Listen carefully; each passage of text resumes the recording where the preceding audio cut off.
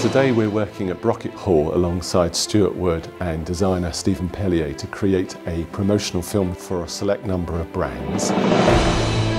It's taken us several weeks now of bringing lots of fantastic people together, but now that we're here, everyone knows exactly what they're doing and it's going to be a fantastic day.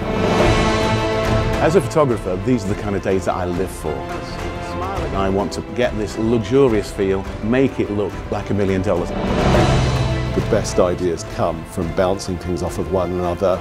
Someone says something, another person adds their little twist to it, and you end up with the magic. I want the viewer to look at my images and say, that's who I want to be. I want to kind of create something that is alluring, but most of all, something that you can also be tempted by and almost want to step into the scene and be the person that's in front of the camera.